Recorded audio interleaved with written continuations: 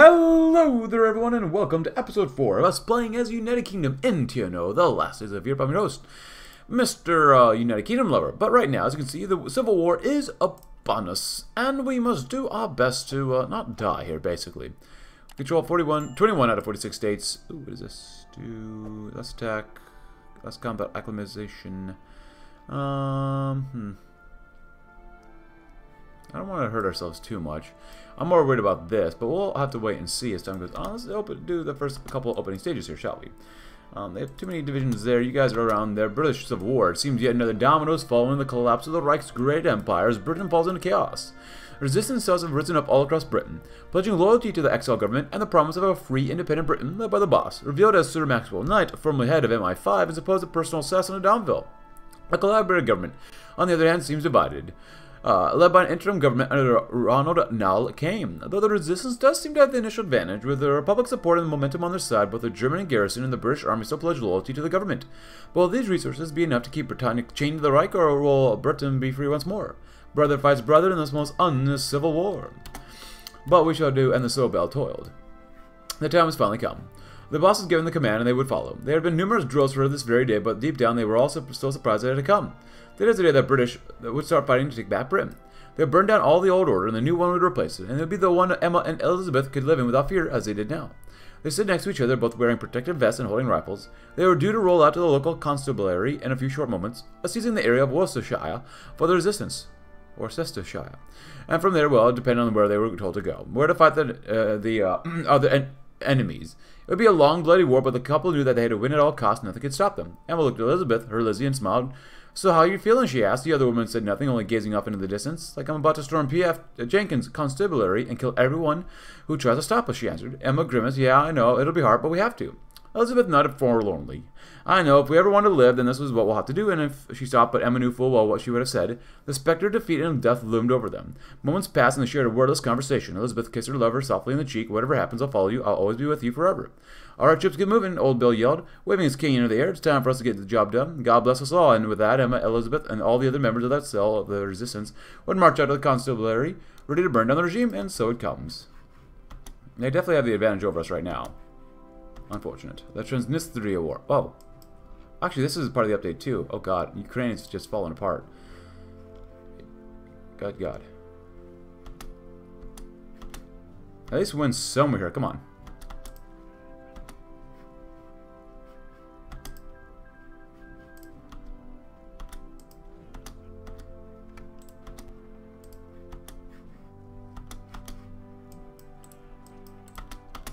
Happy December, everybody. New month for us. Yeah, they actually have quite the push against us. They don't have content yet, but they have quite one hell of a push. My goal is to destroy Nottingham and help to... Oh, he's in beach. Oh, that sucks for you, dude. And Ukraine has exploded. Good north for us. Retreat. Just hang out there. For now. Civil rights? I thought we already passed the civil rights. Weird, but okay. Bruh. Are you freaking kidding me? What are you supposed to do here? Are we supposed to be able to hold out? Like, bruh, what is this about?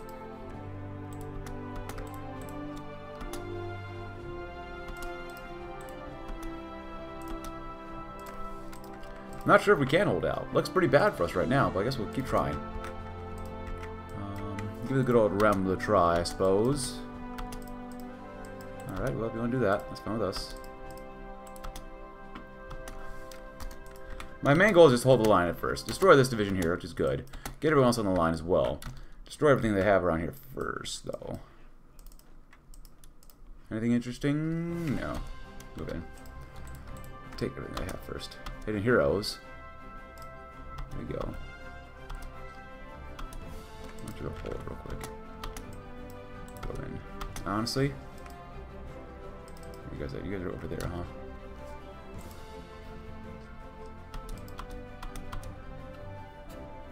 Good. Well, at least we're winning somewhere here.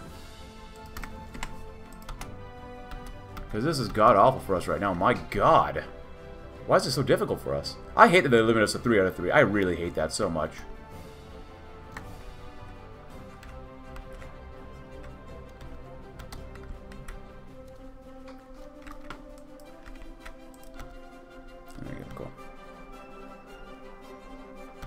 I got that. So that's good. That's done.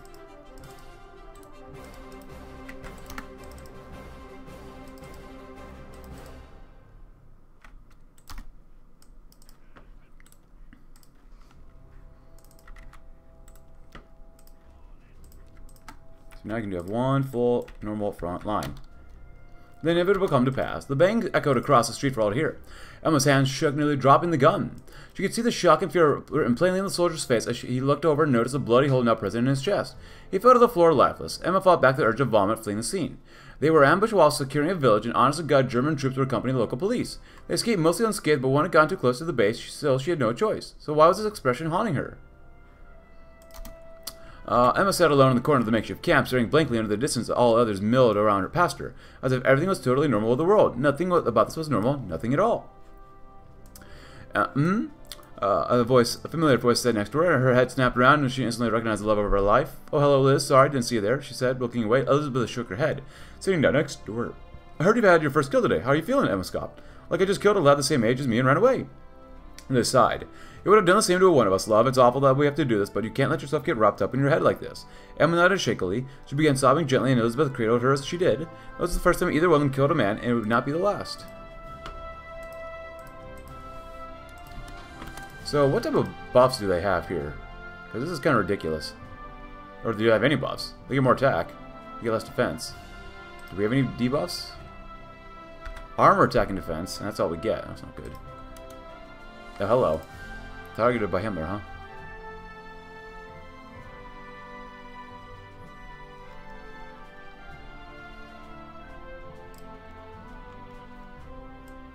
Ah, this doesn't help us either, does it? That's such crap. Well, we need more military stuff. Cyanide attack.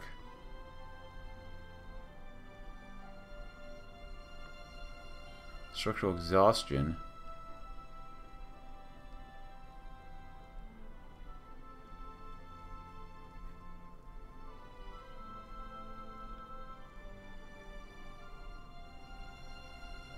Biweekly acclimation gain.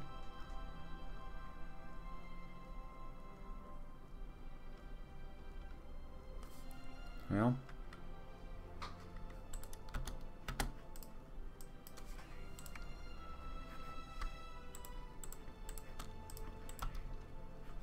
we're gonna start wrapping stuff up through here. We should be able to defend for the most part up here at this point. You should be able to help out. Hold. Push. Oh, what's going on here? Hold. Hold and sit tight. Alright, so now we're actually doing decently. Agreement at last was ironic. Now Kane felt that the first time the cabinet could ever be truly described as being united on an issue that was during his time of division and civil conflict. But of course, now is the time to expect the unexpected. However, one thing he was very much expecting was a briefing he was receiving in the cabin room regarding the nation's finances, which were also expected beyond saving, of course. Pretty normal, I'd have to say. Butler, being the Chancellor for the Exchequer, was given a full report on the absolute financial destruction the nation was facing. Attempting to collect taxes currently will be simply impossible in most cases. Massive price rises have also been reported in nearly every industry, and strikes over pay rises have started in nearly every industry. If you think that we could yield to these strikes, Butler, you may think on. With the claws of Bolshevism present in every trade union, we cannot afford to show weakness to those rats for even 1 second. This was Fontaine, who was making an uncharacteristically good point and it nailed Kane's eyes. If you allowed me to finish, Andrew, I would have agreed. Not simply because of the obvious communist influence behind these strikes, but also because we cannot afford to do so. Indeed, not only can we afford to grant pay raises, but pay cuts and freezes are an absolute necessity right now, in order to balance our spending to some degree. I was just countermanding the effects it would have on the people by introducing price controls. We also need to introduce a system of rationing, for which I would suggest modifying the old plans from the war. Fontaine struggled to think of something he would disagree with there, and he couldn't. Butler's plan surprisingly sounded just like common sense to him at this critical stage. He wasn't pleased that Butler's two cronies, Wilson and Maudling, who also present in the room, were to be given charge of implementing this, but the actual plan seemed sound enough. So we're enemies, united by war.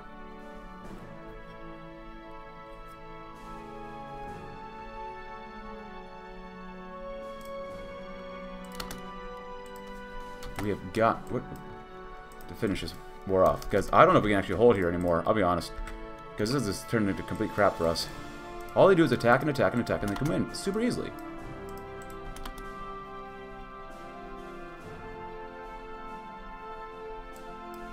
And divisions just can't do anything about it, apparently. Keeping your head. You fascist hag! Screamed one of the rioters, hurling a brick towards the MP that was targeted. Hoping to smash the cow's repugnant face in as he was tackled to the ground by one of the overwhelmed policemen trying to hold back the tide of enraged Londoners. The brick did not hit Jane Birdwood as it was supposed to, but it did fly right in the chest of the black shirt to her left with a meaty thump, doubling him over in an instant. The other paramilitaries quickly formed a shield of sorts around the group of harassed fascist MPs, protecting them from the projectiles hurled across the Thames from Westminster Bridge by the rioters. Almost running to the nearest entrance to Parliament now, held open by terrified clerks like the portcullis of a besieged fortress. Birdwood struggled not to scream. This was a nightmare. It had to be. Himmler was dead. It was destroyed. It couldn't have rebuilt itself so quickly. Couldn't have outmaneuvered them so completely, could they?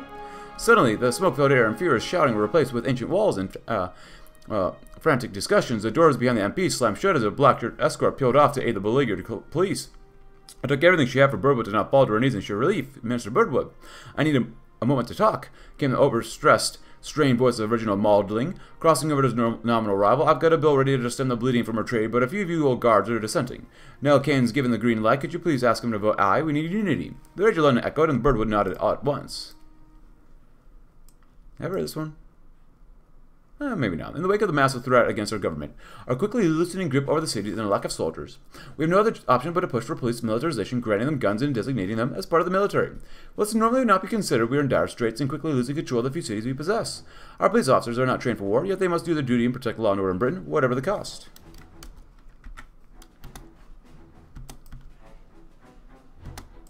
Get in there and kill them all. The wall holds. The sky was as grey as sin, Hawkins noted. He stood outside the base, expecting to hear the familiar trundling of wheels on hard earth any moment now. Part of him was still mentally occupied with how dire the situation seemed to be on the mainland. Apparently the resistance had been upping attacks as of late, with small forces being sighted further south. The patrol had been sent to deal with them, but he had heard nothing back yet. Hawkins' fears were assuaged, however, when he spotted a familiar armed truck trundling towards him on the distance. It came to a stop directly parallel to him, as what looked to be the entire patrol filled out and stood to attention. At ease, he said, saluting them. How went the mission, men? He already knew the answer. Their faces were relaxed and their expression was light. He had faintly heard the sound of jaunty batter coming from within the truck before they come out of it. It had gone well. Taking a step forward, you'll be happy to know it was a great success, sir. All three boats were sunk, and any of the blighters that made it to land were dealt with. No casualties on our side, he said, not without a satisfied smirk. Hawkins had a half-mind to discipline him, but he couldn't. Everyone in the aisle needed a win where they could get one. He nodded, grinning back lightly. Jolly good. You're all dismissed for the day, then. Good work. The troops cheered, making their way onto the base to presumably tuck into their rations for the night. Once they were gone, he sighed. That was another day they held out. He dabbed his forehead with a handkerchief before looking back out at the skyline. How many more perfect victories would they get? Safe for now, at least. A gray haze. When all the parties involved in the swearing-in of Reginald Ronald Nalkane's new government would look back on the fateful day, they would all distinctly remember it almost as avail. Everything that felt muted. Nalkane himself remembered mumbling out of the customary words, swearing to serve in the best capacity as Prime Minister of the United Kingdom. Rab Butler was shaking like a leaf. He had been one of the first at the scene of Domville's fiery grave, and Andrew Fontaine kept a stony expression, staring into the distance as if deep in thought when not being spoken to. When he had finished swearing his oaths, he simply nodded. Thank you, gentlemen. I am aware that I have arrived at a critical time if we wish to save Britain from Bolshevism. I'm sure they will all strive to crush these upstarts forthwith. He nodded once again, having made a somewhat lackluster speech, shuffled off to another room to be briefed. This left Butler and Fontaine alone in a room together. For a few moments, the two men were silent. Then Butler spoke up. How's it come to this? He asked. Fontaine was silent. Butler coughed, snapping him out of his reverie. How's it come to what? He asked, rather snappily. To the point where you and I are going to put aside our differences to keep the nation running. Fontaine scoffed. You aren't immediately jumping ship to join your fellow democracy-loving traitors in the resistance. I'm surprised. Butler repressed the urge to spit on the man. Well, yes, oddly enough. I detest the radicals who put our nation in danger as much as you. And if we want Britain to come out of this with a modicum of stability, we cannot let petty ideology get in the way. Fontaine hummed and nodded. United Front can only help. Salvaging MI5. Perhaps the greatest shock and embarrassment of this rebellion was a revelation that our own Maxwell Knight, supposed low commander of the MI5, was the mysterious boss and leader of the resistance. With this revelation, the extent of the resistance infiltration in our government has been laid bare. It's not a pretty sight. We never supposedly loyal agents have defected, joining the resistance, leaving our intelligence services barren of loyal staff. Luckily, despite the mass defections in the department, Kim Philby, a passionate fascist since the 30s, has remained loyal. In recognition of this loyalty, we shall appoint him to the head of MI5 and task him with filling in Knight's shoes. It's quite a task ahead of him, as the extent of Knight's corruption lies deep, yet he will triumph. He has to.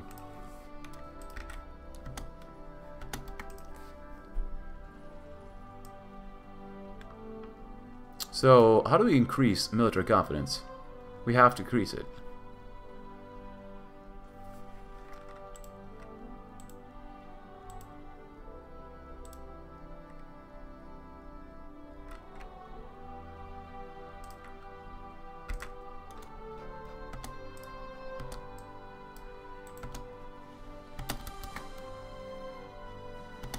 Can you, like, kill somebody? My god. Like a soldier. Come on, stop the fucking game, come on. Orphans of War. It was in the ruins of a bombed house state where they found her. The troops were advancing through a ruined suburb when they heard a soft cry coming from inside one of the wrecked houses. They readied their weapons and stepped in, only seeing a 9-year-old girl sobbing on the floor, clutching a dirty doll and sitting next to a pile of rubble. Underneath it, a single pale hand was sticking out. They stood just there, shocked at the sight. Swallowing, Ben decided to be the only one to talk to her. "Hello," he said softly. "What's your name?" The girl didn't respond initially, only looking down, clutching her doll for dear life. "Are Mummy and Daddy going to be alright?" she asked, looking up at him. Ben felt something deep inside him waver. The girl had to know on some level that her parents were never coming back, but that would never make it easier to tell her.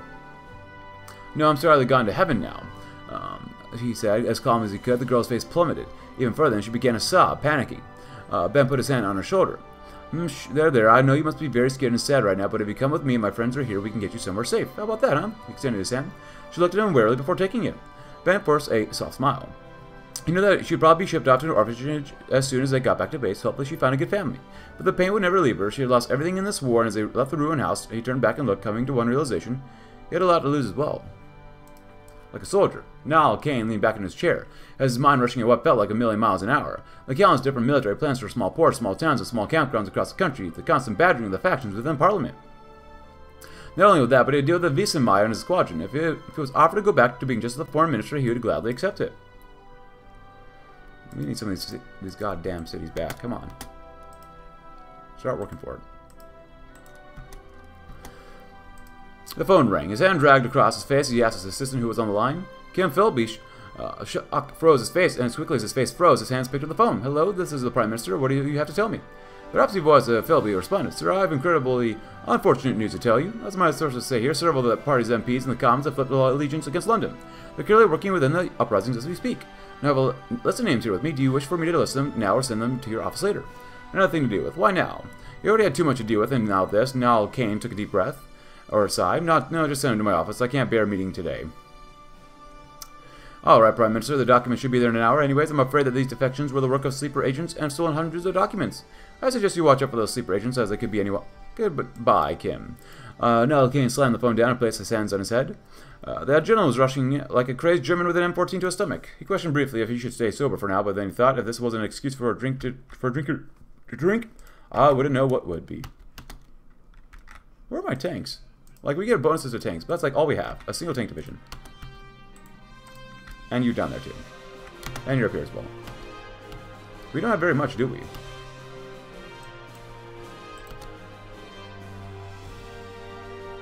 The chaos begins. Oh, it's already begun, has it not?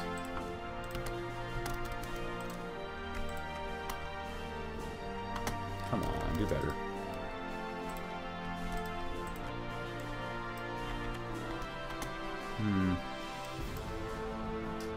Can you take out York, actually? Yeah. We'll do what we must. Come on, tanks.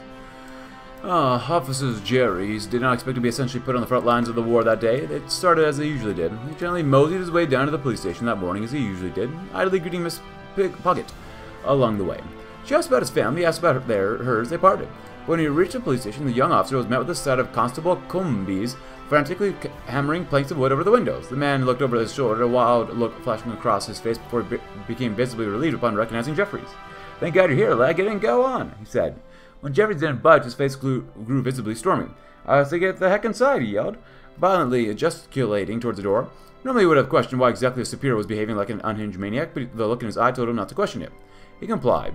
Jogging inside the police station, instead of the usual quiet atmosphere, he was met with every officer he had known hurriedly rushing along, all looking deeply worried. Suddenly felt something cold and metallic being pushed into his hands. "Take this, you'll need it," a gruff voice said, disappearing as fast as he had arrived. He looked down and saw something he never expected to carry in his line of duty. A gun! He'd only been a police officer for 4 months, and he was being given a gun. Confused, Jeffries frantically scanned the situation of the station for a friendly face. There he saw Officer Trinway, another new recruit. He strode over, tapping him on the shoulder. "What the heck's going on, mate? We're in the middle of the bloody East Anglia. What do we need guns for?" The other officer answered, a grim expression written on his face. "We're a bloody war, mate. Man must hold." It's not bad. Yorkshire will not fall.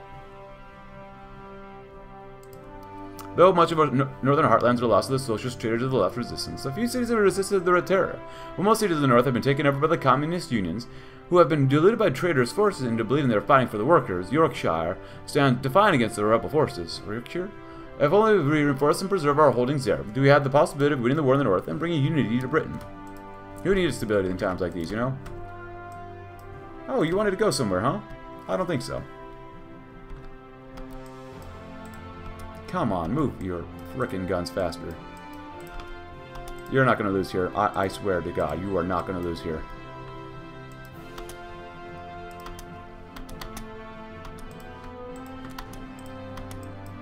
You can move in here and just kill them all.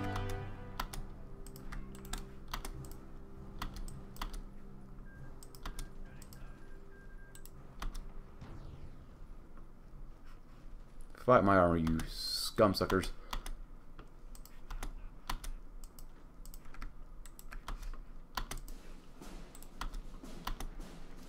On His Majesty's Secret Service. Nell Kane decided to put down the phones, being able to think for less than a second before his thoughts were drowned out by the siren of a passing police car. Groaning, leaned back into his chair and waited for the new head of the MI5 to enter into the makeshift office of the PM. Alright on time, Kim Philby, one of the few senior agents of MI5 still loyal to the collaborationist government, strode in through the door, seemingly a great deal more at ease than anyone else, given the country was quite literally collapsing before their eyes. Philby, take a seat, said Nell Kane, gesturing for the spy to sit down. I'll take you to realize why you're here. Of course, Prime Minister, Philby replied, crossing his legs. Where do I begin? When do I begin? As soon as possible. We need to save what we can of MI5 and fast. Who knows how many spies that darn communist night planted while he was in charge? You need to do a full purge, make sure everyone's loyal. Everyone. Philby nodded along, replying, I'll do what I can, sir. You can rest assured that I and all true citizens of Britain intelligence shall work tirelessly to see the traitors destroyed and their influence cleansed from our shores. Nell Kane grinned. Now there was the fire that he needed. There was a determination, and that would win them the war. However, such a purge will take time, I'm afraid. We'll need MI5 up and running as soon as possible. We hope to achieve victory in the war. I will, of course, care to enhance surveillance of our operatives and other such measures, but for now, I believe our focus should be winning the war. Agreed, most of the traitors will have defected with that already, I'd imagine, but keep an eye out all the same. Make sure every one of them ends up dead.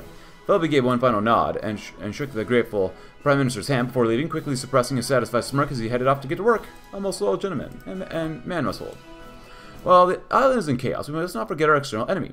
To the north lies the Infernal Republic of Iceland, the bastion of the OFN in Europe. They not only recognize the rebels as official government, but also mock us by openly supporting the rebels, acting as a final stop for Himmler aid from the Americans. Westward are the Irish, our supposed allies in the pact, yet they remain curiously neutral in the matter of our current predicament and frustratingly negligent in doing anything but the smugglers passing through the Irish Sea. It is thus crucial that we hold on to the Isle of Man and prevent any more OFN aid from reaching our shores. Yeah, that's better. 35% is better. I got more political power, which is also very good. Ooh, Port Erin, huh?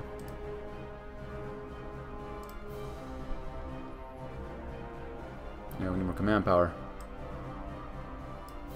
Infiltrate all the layers. There you go. We've got to penetrate through. Come on. No, a noble's revolt. Dishonorable traitors, dishonorable curs, blasted Jacobites. While I've been shouting and screaming for such insults for the last 5 minutes or so, enraged at the news had just reached him. The crossbenchers who've been on oh so inactive all these years that BPP had been in power, never bothering to show up to Parliament or even joining the party, hadn't done so out of apathy as he suspected, but contempt. Nearly all of them had joined Himmler, of course. He couldn't believe it. He couldn't understand it. Why? Why were these men and women, from barons to dukes, so eager to aid an unwashed horde of vagabonds, communists, and cutthroats? Did they not realize that peerage was doomed to these American puppets won? To say nothing of the communists who formed the bulk of their forces, had they forgotten their hatred for all things noble? Why? What could possibly drive them to such an act? How could they be willing to risk their own annihilation for the vague platitudes of freedom and democracy that Himmler offered? Loyalty to Elizabeth? Did they not see Edward's removal from the throne was illegitimate and unjustified? Wallop would never understand why so many peers had joined Himmler, why so many felt disgust and horror at the new Britain Germany had created. But he did understand one thing: when the dust had settled and victory belonged to the government, then the balance power in the House of Lords would forever be altered in his favor. And there would be many baronies and duchies in need of new noblemen to take up their new stewardship. Baronies and duchies that could soon belong to his own men.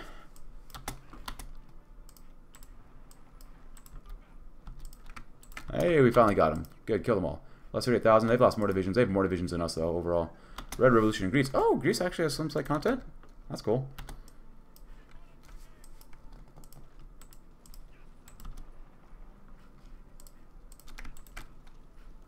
Just stay alive. Medic, medic. We need a medic now.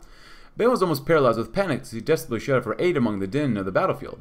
The soldier was cradling. He was heavily bleeding from his shoulder, a bullet having just gone straight through it. It was almost impossible to hear whether any hope for the poor man was coming or not over the screaming and shouting as if his comrades charged onwards into the gunfire. The soldier coughed, breathing heavily. "Just stay with me, mate, yeah? Help will be on its way soon. Do you have a name?"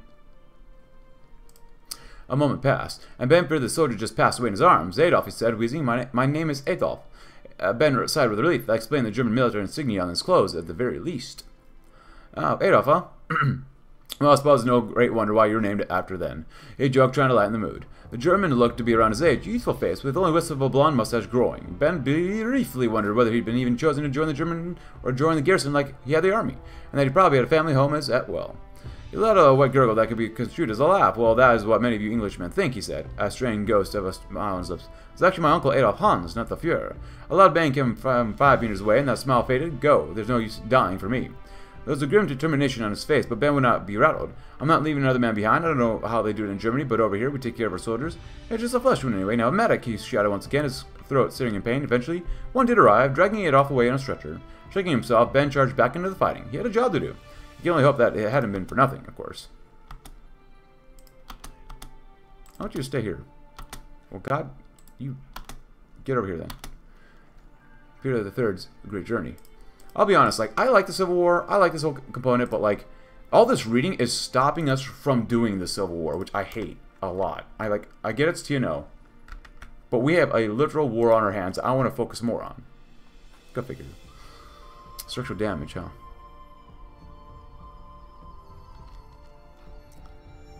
Our military confidence has just crapped the bed. What are we supposed to do here?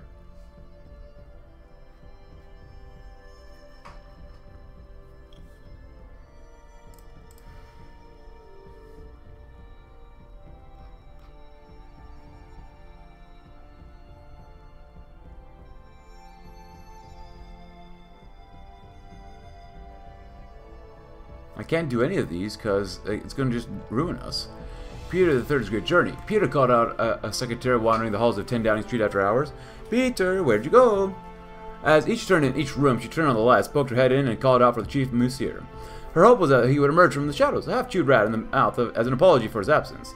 The rest of the office had long given up that hope. Ever since the Civil War had erupted, 10 Downing Street was a chaotic blur of harried civil servants and an ever-growing military presence, partly coordinating with the war, alongside an all-cane staff. Somewhere in that chaos, Peter III had quietly slipped away. Her search having exhausted all corners of the office, she was permitted to travel. The secretary then expanded the streets surrounding Downing. When the day was done, she traveled London with a tin of liver in hand, calling for the absent chief monsieur. Every stray was a potential contact, every chewed pigeon in an alleyway a clue. She pursued her work with tireless dedication, searching for the one thing that made this blasted job worthwhile. On the 10th day of her extended search, she went to Soho Square Gardens. It was night, and electric lights bathed the park in warm amber. It was in this period of a national emergency all was still save the faint whirl of Jeep engines and jackboots on concrete. There, between the legs of Charles II's marble statue, Peter III was curled up, her eyes shone with their light. Liver in hand, she slowly approached the cab. He rose his head but did not move. She set the liver down to the base of the statue, and Peter III poked, prodded, and finally ate the gift. He cranked his neck up and looked at the secretary, whose hand was extended towards him. She liked to think that she understood what he was thinking. The soft purr, the nuzzling of her open hand was a final thank you. Then he turned and leaped off the statue, scurrying into the bushes. It was as close to a resignation as a cat could give. Peter III spent his final days roaming England, whose adventures are far beyond our scope. How much more do they have to give? Like, seriously. They have all the advantages. They have so many advantages, it's not funny. We have nothing but, like, weakness here. Like, we get penalized for so much. And they have no penalties or something.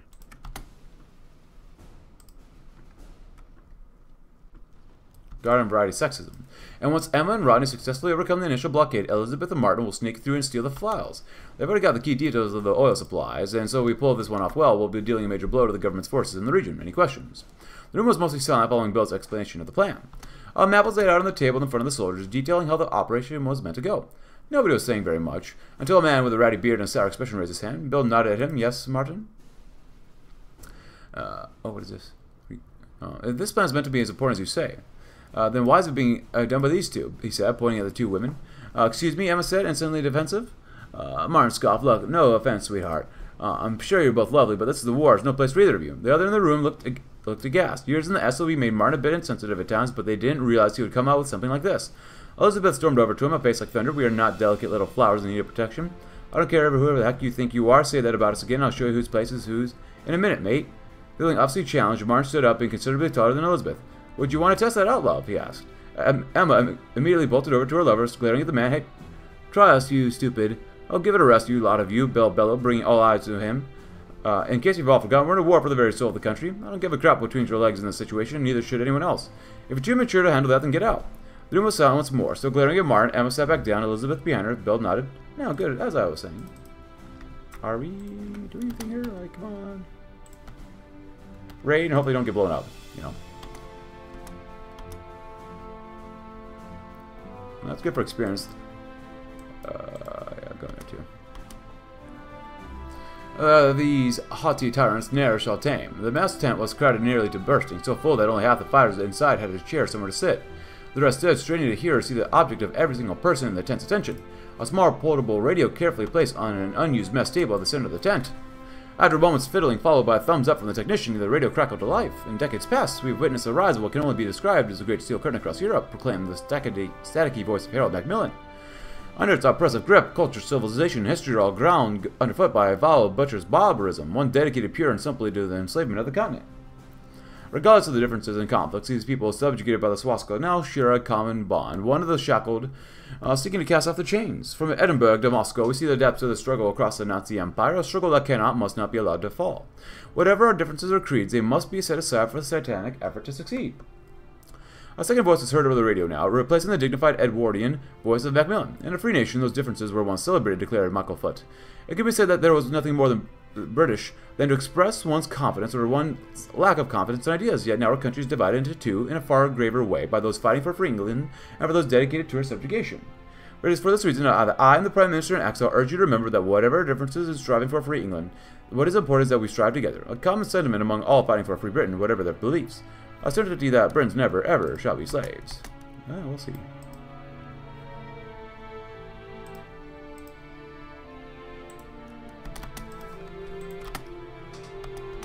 Unanimous hold.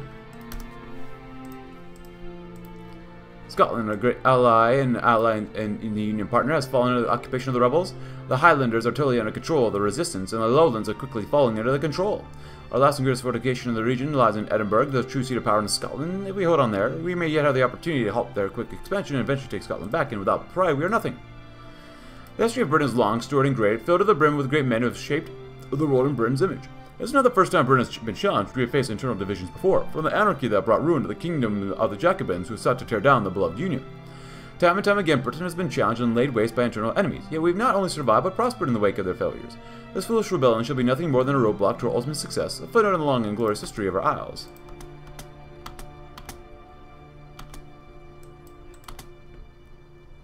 Good. We're slowly turning it around, hopefully. Second revolt's a seed, huh?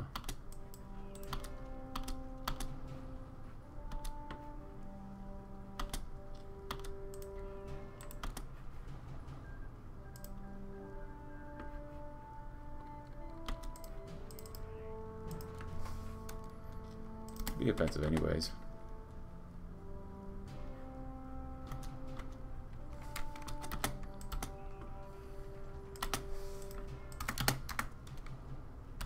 I want Birmingham, but I want Worcester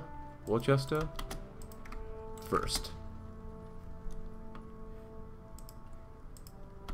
And so the long game begins. Despite the overwhelming odds being against us, we have survived, and we are scarred, and yes, we are battered, but we still live.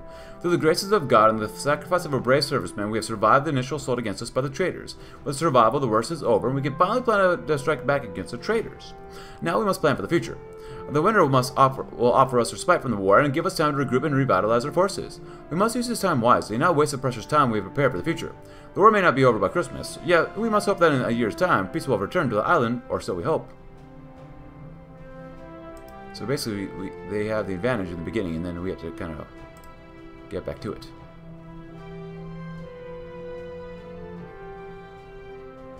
One, two, three, one. 3 places to really hold out.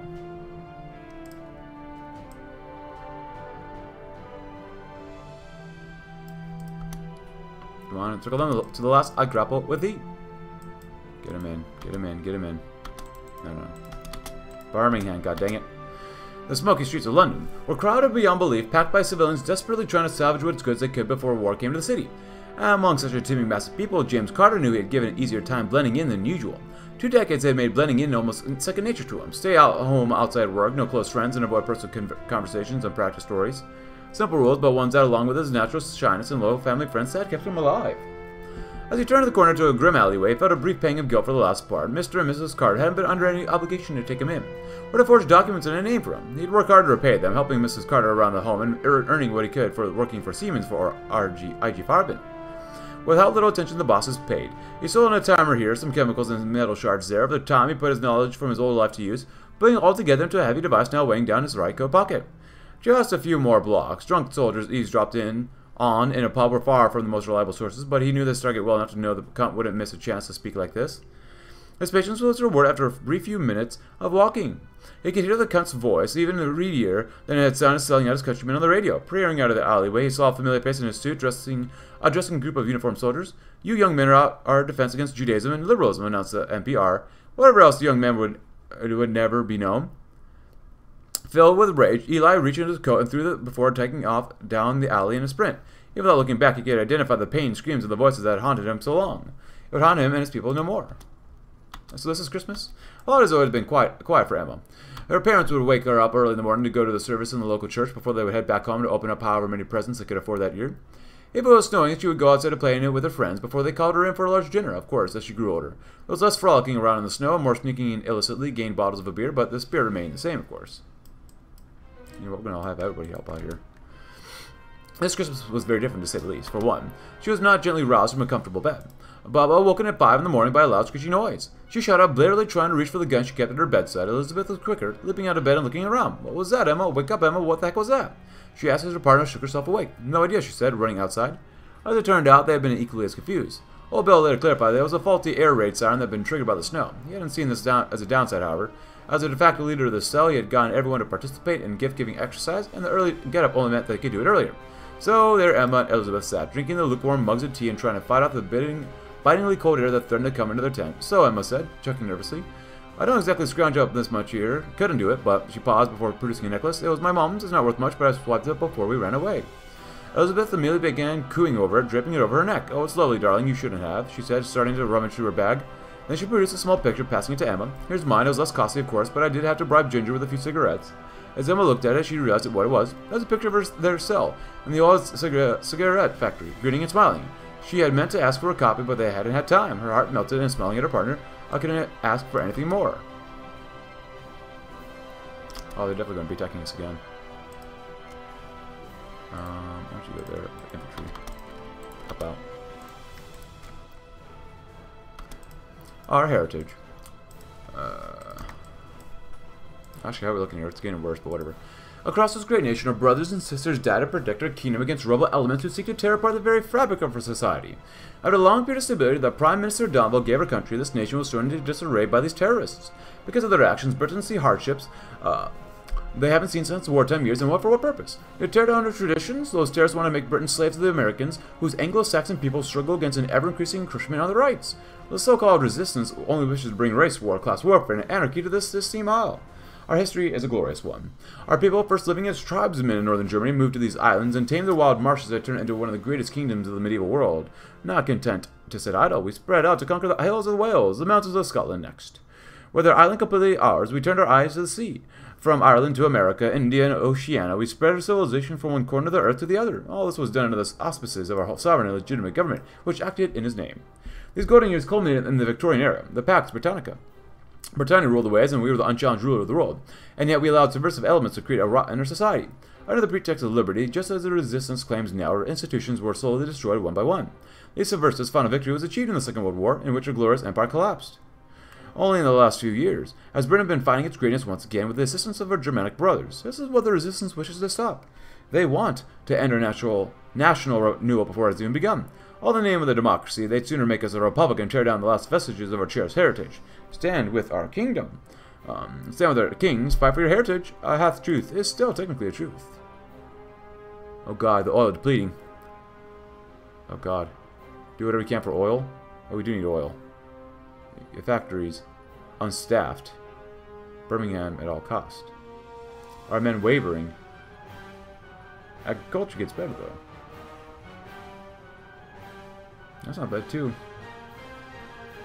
Our vital soldiers are placatable rivals. Our avowed extremists. Our wives in. Our simpler solution. Simplification, simplification, simplification. PSA quality checks. The panzer shall halt. Ready to fight in combat. No, the fighters as well.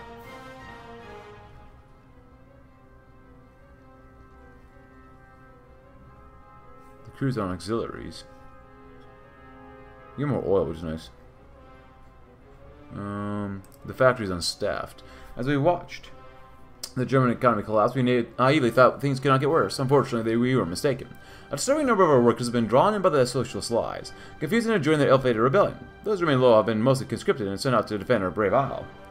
Our production lines are already on the brink thanks to the economic crash, have been seemingly broken under the weight of this pressure. We must find a solution to these ills, or even if we survive their assaults, our soldiers shall soon find themselves fighting without weapons. Good cheer all around. It was usually against regulation for a pair of soldiers to be up late as Ben and Adolf were that Christmas night, but they could hardly be singled out. Their officer arranged for a few kegs of fine German beer to be smuggled into the encampment so they could make merry as they best could.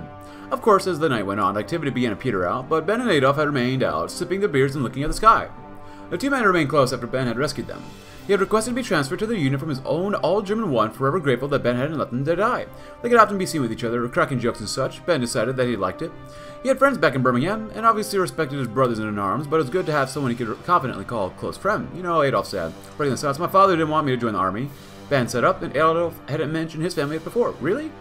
I would have thought you Germans would be, well, a bit more eager to help with serving your country, given the, well, Ben gesticulated vaguely. Adolf laughed. Huh? I can understand what you mean, but no. He was an accountant and wanted me to stay and help him with the firm, but it was my mother who told me I should do whatever I wished to serve the fatherland, and here I am, he said, waving his mug in the air, merry old England. Ben waved in turn, shaking his head. It's funny you should mention that, actually. My dad died, so it's just me and my mom, and she wasn't too keen on me leaving her, but I had to do something. It was either this or the factory, you know. Adolf nodded understandingly, the fire crackling away. He raised his mug again. It's carving our own paths. Fontaine's petition. Despite the government's best efforts to accomplish a serious economic goals, I must report to the honorable members of the Commons that recent complications have forced us to adjust our expectations for economic progress in 1963. Domville was in a foul mood. Isn't he dead? But he not brought Fontaine to his office to harangue him. He was here to bear witness to the Prime Minister's frustrations of Butler. The two sat down in the Prime Minister's office and discussed Britain's lackluster economic performance. The low mood descended further when they discussed matters on the continent and in the north. These minor shortcomings will be resolved presently, but pending further planning of the 1964 budget. While we are unable to achieve full employment this year, the Treasury will continue to work diligently so that the full goal of full utilization for our labor pool will be accomplished. Fontaine set his tea down and broached an uncomfortable subject. The pragmatist's promises and planning for the economy had failed to him. That much was clear. He spoke of his own ideas, one that he, Bean, and Ham had shared on long nights in their offices. He spoke of new directions the country could take, and Domville steepled his fingers as he, of course, listened. This government will persevere despite the recent setbacks. We will continue to work for prosperity, stability, and security. We assure these honorable members that we shall meet all economic goals to be determined in our 1964 budget. After an hour, Domville dismissed Fontaine so he might deal with the rest of his busy schedule. Fontaine lingered in the doorway before leaving properly, of course. He turned to Domville and left him with words of warning. Butler's failures would have greater consequences with an economic downturn.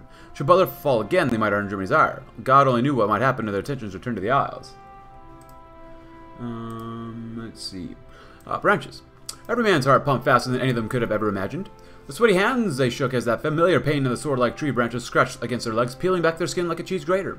Time to heal would satisfy them, but death was too high of a price for satisfaction. The unit rushing into the forest caught the ear of Colonel Tim, scraping the mud caked into the Great War era helmet. Alerting the command of his auxiliary unit, permission was granted to probe the men. The bloodied and torn Home Guard logo engraved on one of their shoulders called for the auxiliary's help. Once the men found the colonels calling to the camp, they were called again, but this time to the HQ of the site. All of them, completely exhausted, did not have the energy to make plans. The only thought running through their head was water and a place to lay down. It didn't matter to them if it was a soft mattress or the dirt. Thomas, however, the young leader of the squad, immediately raised some issues with the plans laid out across the table. Wait, where are you going to get the resources for such an attack? I don't mean to demean any of you, but we're just militia. We can't go throwing ourselves against a panzer and think they won't notice. Colonel Tim went to interject, but conflicting noises of British, German, and boots marching across interrupted him. Everyone's stomach dropped. Tim took the initiative and managed to peek outside without alerting them, as Jordan's knobheads. The boy in their stomach immediately filled with warm excitement. Crap, well, you know what, they could probably repurpose these plans for the current moment. Let me start. The guns would grab themselves as everyone nodded with every word, battening down the hatches. To say that Ronald Nile Kane's first formal cabinet meeting was unusual would have been the understatement of the century. It was not normal for the cabinet to be meeting whilst number 10 was a pile of rubble. It was not normal for half the attendees to be military officers, many from a foreign nation no less, and it was certainly not normal to be meeting as a country plunged into civil war. Gentlemen, we meet today as a country falls into a crisis beyond anything it has ever faced before in its long and noble history. Should we fail here, then Britain, as we know it, and love her, shall fall forever. The whole room nodded in agreement, Fontaine and Wallop especially so, with Butler glancing over towards Wolfe, alongside a fair few of the British officers present. The room was united in fear of failure, even divided on the reasons for their desperation to prevent a Himmler victory. I feel, therefore, it is imperative that we begin with an overview of the military situation. General Templar, General Wolfe, if you please. The two officers stood and began to read the reports. Wolfe began by informing the cabinet that the German garrison had now fully mobilized and was ready to fight, with fresh divisions already en route to relieve the battered forces that had held firm against Himmler's initial assault. Templar then took over a grimmer note, Scotland. The complete fall of Newcastle to the rebels had cut off divisions stationed in Scotland, and they're now completely surrounded and besieged in Edinburgh. They're holding firm for now, but until relief came, and then the entire Northern Army could be wiped out. Thank you, generals. This is grave news indeed, Nile Kane said as Wolfe and Templar sat back down. How do you recommend we proceed? Any kind of offenses is out of the question. We need to outlast the traitors and survive the winter. If we can do that, then a summer offensive will be able to smash right through their lines. Templar replied with both nodding in agreement. Thank you, generals. Well, gentlemen, it seems our path is clear. Batten down the hatches and wait the storm out. Once the rabble runs out of steam, we strike and strike them hard. We mustn't falter, not now. And so begins long winter. The other long winter, of course, too. As we're doing Birmingham at all costs. If London is the cultural center of Britain, then Birmingham is the industrial capital of Britain. Its people were the first in the world to experience the wonders of the Industrial Revolution. Its fine work had toiled away, helping fuel our economic boom. Birmingham has moved on since then, for it is not the giant it once was. Its products no longer flood the world markets, nor is the industry ablaze with the spark of new innovations. It is still a great industrial city, the center of the great amount of our industry, and cannot be allowed to fall into resistance's hands. We must hold the city, or else much of our arms industry will be lost. Industrial report, Home Secretary. As per your instructions, the Home Office has compiled the following status report on the statuses of industry under control. Due to the volatile and unpredictable nature of war, industry located in or around the front lines have been excluded from this report, though we nonetheless feel it presents a broadly accurate picture for all. Factories and other such manufacturing sites are the most frequent targets of Himmler's sabotage, primarily through agents embedded within the workforce. We believe this to be the work of underground trade unions that trader Maxwell Knight assured us were destroyed. Plans for the thorough destruction of these groups are being compiled with the assistance of our German allies. These sabotage efforts have caused severe disruption to enemy supply lines, and have significantly impacted our capacity for military production. The German megacorporations, Reichswerke A, e.g. Volkswagen, etc., are a particularly troubled spot. The ongoing political turmoil in Germany has spread to the corporate sector, and their offices here are embroiled in the power struggle across the channel as a rebellion here. Many senior officials within these corporate companies are highly uncooperative, not only with us, but garrison and diplomatic officials who are not supporters of their own faction, creating massive logistical problems. Much of the workforce is also openly defected to the rebel side, or simply refuse to work. This has caused production levels to plummet and forced managers to dramatically increase workers' hours in the remaining functional factories, in turn spurring further defections and resignations. We suggest temporary nationalization of uncooperative German industry and prioritization of the police resources to defend factories. Blackshear auxiliaries may prove useful in this role as guards.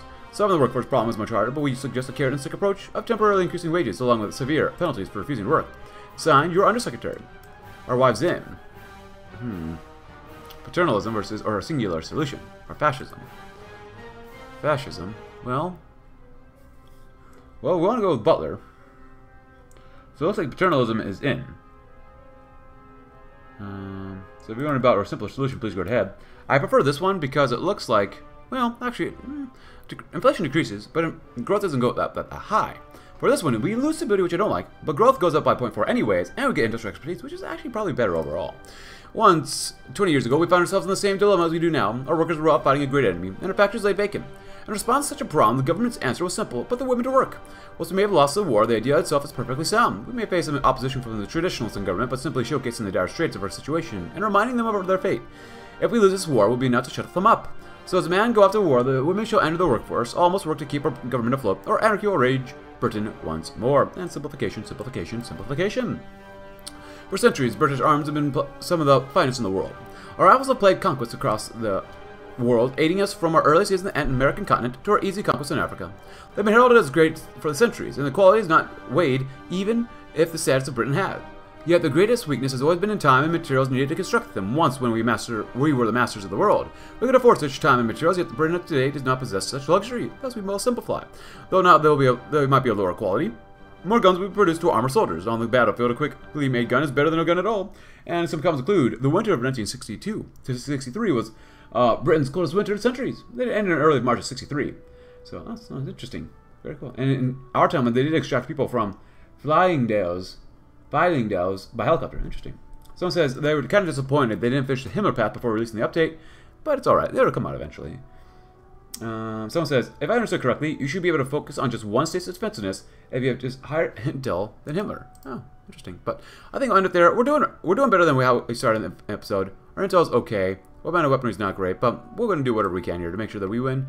And I'm ignoring this right now. Oh god. But hey, if you enjoyed the video though, please consider leaving a like. It helps me out a lot. Subscribe if you are new. Check out my Discord link in the description below. And I'll see you tomorrow. I'll hopefully win the Civil War. Thanks for watching. Have a tremendous rest of your day.